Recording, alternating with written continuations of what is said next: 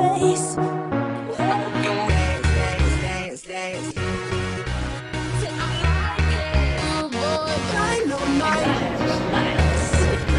About it.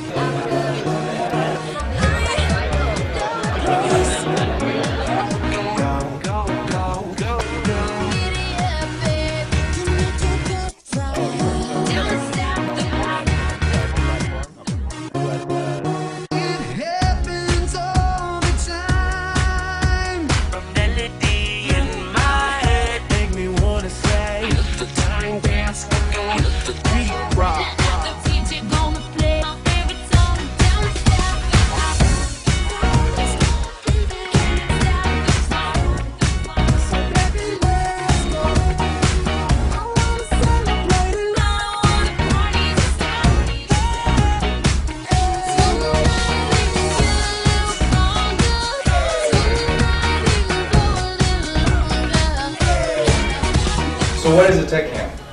TechCamp is part of Secretary Clinton's Civil Society 2.0 initiative. And the big goal of the Secretary's initiative is to help educate civil society organizations around the world on 21st century technologies, to help empower them, to help make them more resilient in the face of some of the struggles that civil society organizations might have in today's climate. So for example, today in Jakarta we're talking about disaster relief, disaster risk management, and climate change. How can we use technologies to help empower these organizations to make them more resilient in the face of climate change and to help prepare for the next disaster that comes to Indonesia?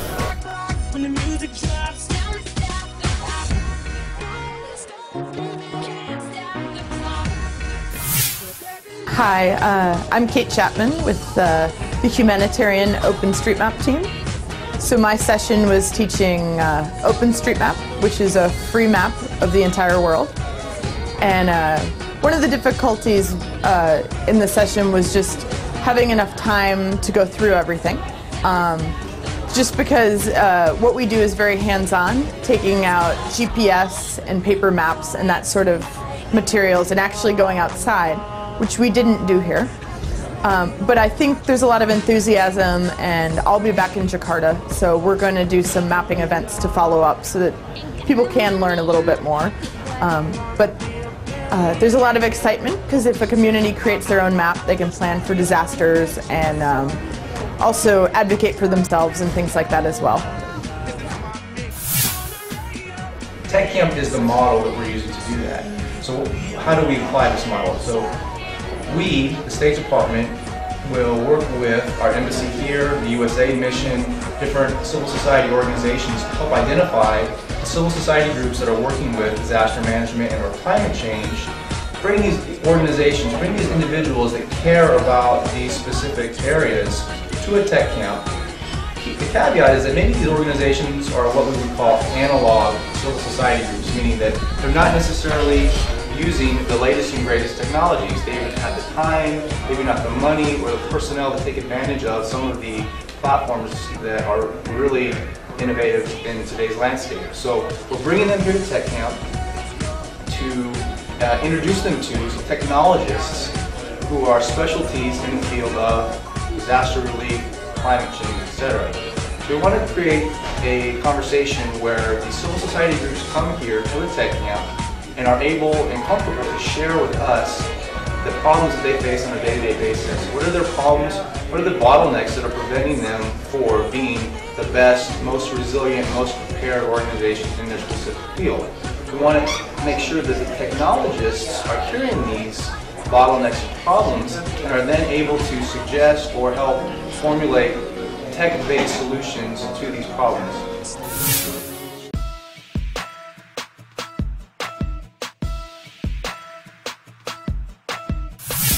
TechCamp is an unusual type of gathering in that our primary goal is to really help establish communities that don't necessarily yet exist. NGOs that have need, NGOs that are looking for ways that technology can support the work they do. TechCamp is designed to create a space where they can learn about how technology can support and magnify the work they're doing and address problems and challenges they're facing in that work. It's not like a traditional conference. In particular, TechCamp is designed, first and foremost, for the least technical participants. We design the agenda to be question-driven, and we explain to those who bring technology knowledge that their worst mistake is sharing too much information. Instead, we try to create interactive session formats that allow the participants to clarify what they're trying to understand and put facilitators and trainers in a role of answering those questions and trying to craft appropriate explanations and appropriate solutions for those needs. Through the course of the day, we really try to get the participants to realize that they have control of their own destiny, and we convey a spirit of what we call constructive selfishness. We want participants to ask questions that benefit not only themselves, but those around them by describing challenges, by describing curiosities, and articulating needs that can then be addressed or explained or mitigated in ways that create greater understanding among all the participants. A successful tech camp not only helps people find new allies and realize that their problems are not unique or as isolated as they thought, but also creates a post-camp collaboration network where people know who to get in contact with when they want to make a crowd map, when they want to use SMS, when they want to apply social media strategies and tactics in their work. We're trying to create those relationships as we teach skills so that the event is only the beginning of what TechCamp does in terms of impact. Will help formulate tech-based solutions to these problems.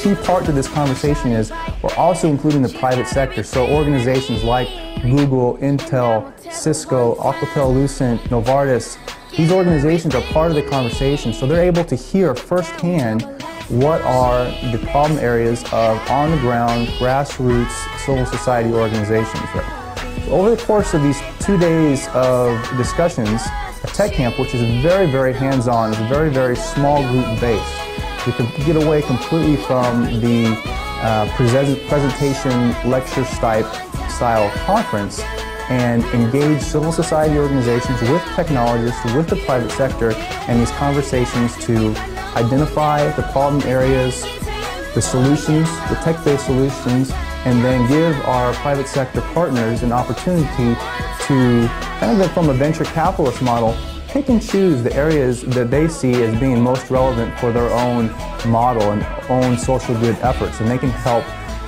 either through development time, funding opportunities, hardware, software, application support, whatever it is that's relevant for them, they can help promote and facilitate solutions coming out of the tech camp. So that's what is a tech camp. Why do these people care? Obviously, if you're a civil society organization, you have a vested interest in understanding how can you do your job better.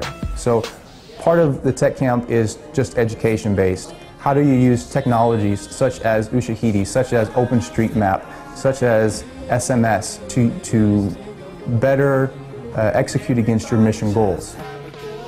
So civil society has an interest in doing that. There's also obviously the funding opportunities. If we can get a private sector sponsor, a private sector partner to work with these civil society groups and technologists to help promote their end goals, that's a great situation. That's what we're trying to facilitate. We're trying to create that environment of collaboration. Why would a technologist want to come to a tech camp? One of the great things that we found in the 21st century is this whole idea of cognitive surplus. So people want to do social good. And the question has always been, well, I have this extra time, I have this knowledge, I want to share it, but I don't know how. And so what we're trying to do is tap into that goodwill of the technology sector and say, here, we have a model that we think allows you to tap into and do good things, contribute to the greater good, contribute to greater global resilience in the face of disasters, climate change, etc. And if you would like to, we want to open up that opportunity to you. So we have technology specialists such as Brian Herbert from Ushahidi, such as Vaughn Hester from Crowdflower, coming here to TechCamp Jakarta to specifically add value to, suggest, help guide, coach, teach civil society organizations on the potential. We want to look at what is the potential of technology to help these civil society organizations. From a private sector perspective, this is a great way both to help promote their brand name, but also to just do social good. They have social good programs, and there's kind of this disconnect between their desire to contribute towards social good, but what's the best way to channel that energy, to channel those resources. And oftentimes you have this situation where if you put out a request to the global community, you get the same answers back. And it's kind of like the technologists are providing the solutions to the private sector. So what we're trying to do is to turn that into a venture capital model where private sector with technologists are able to be part of that conversation with civil society. The civil society is defining their own problems. Private sector and technologists are listening to that, and they're catering the solutions, and then the sponsorship, the funding, the follow-on engagement is there with the private sector partners. And so you have this nice continuum, this nice arc of the civil society groups defining the problems, working with the technology specialists on the solutions, and then the private sector partners on the tail end helping to turn those problems and solutions into a reality. And the wonderful part about this whole spectrum is that these solution sets are then posted to our website, techcampglobal.org, for anyone in the world to see. So if a problem and the solution that are coming out of Jakarta around disaster management is relevant to an organization in Haiti, in India, in Argentina, then that organization can go into techcampglobal.org, look at the problem, look at the solution, and then take bits and pieces as relevant, and then also contact the individuals responsible for that coming out of Jakarta to ask questions, maybe provide follow-up information. Anyways, we're very, very excited about the potential of the TechCamp model. We've got TechCamps upcoming in Lithuania and also in Moldova, talking about civic engagement and open government respectively. There are another dozen TechCamps upcoming over the fall and spring of 2012, and we're really excited about the model, and we're hoping that Jakarta and Indonesia is a great springboard to continue this effort.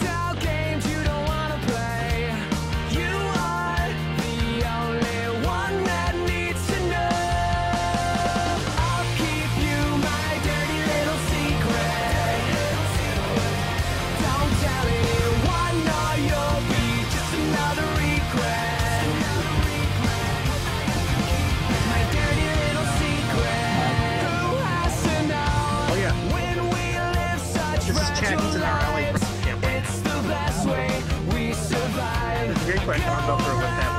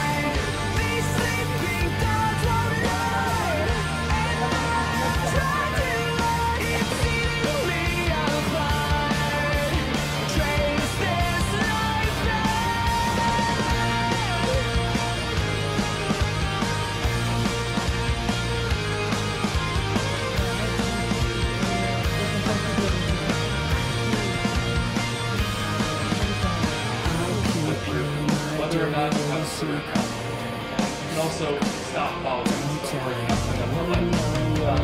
Text, follow, space, and then add. Do that, save,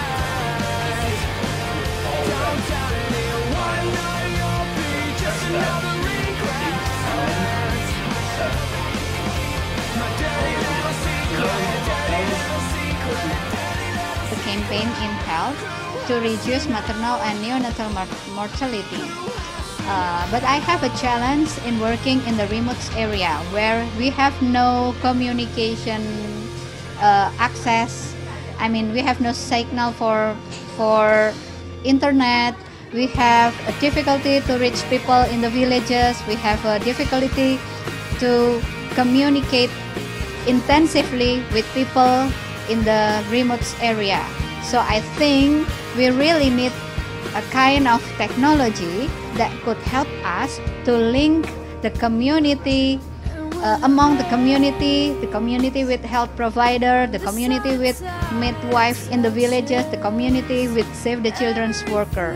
So, and yesterday through the TechCamp here in America, I found a really interesting solutions from Nico. He introduced me about the GeoChat. I'm Nicholas from Instead, and we have a tool that it's called GeoChat.